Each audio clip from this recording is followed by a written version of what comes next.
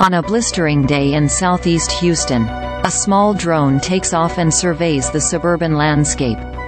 From a high altitude, it can see people moving around in their yards.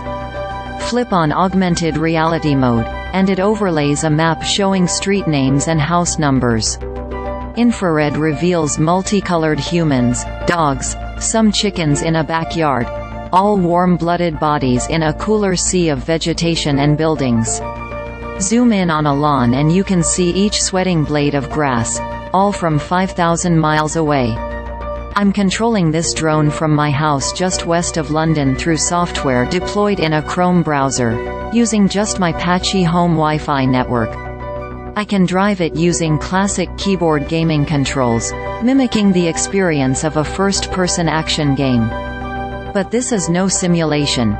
Each press of the keyboard and a drone almost halfway around the world reacts in half a second. The drone itself was built by DJI, but the software controlling it is made by Houston-based startup Paladin.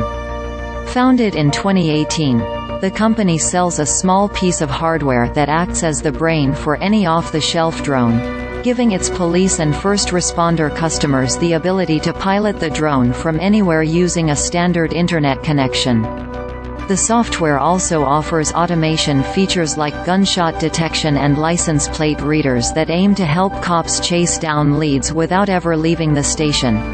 I could send you a link to one of our drones and you could be flying it with about a half-a-second latency from anywhere in the world, said founder and CEO Divi Shrivastava, a 24-year-old who quit college to start Paladin. The startup, along with much larger vendors like Skydio and DJI, is servicing a new craze amongst American cops: drone as first responder, or DFR. Police departments in states like California, Georgia and New Jersey are testing out using drones as the first eyes on a crime scene or emergency, since they can often get there faster than a patrol officer. That's thanks to new rules from the Federal Aviation Administration, FAA, which now allows police and fire departments, as well as commercial users like construction companies, to fly drones without needing a pilot on the ground who has a line of sight. Larry Bogus, an officer and pilot at the Memorial Villages Police Department in Houston who is using Paladin to fly drones, says he deploys them to protect his colleagues. When a physical altercation occurs while a cop is on the job, the drone's operator can see what's happening and call in backup.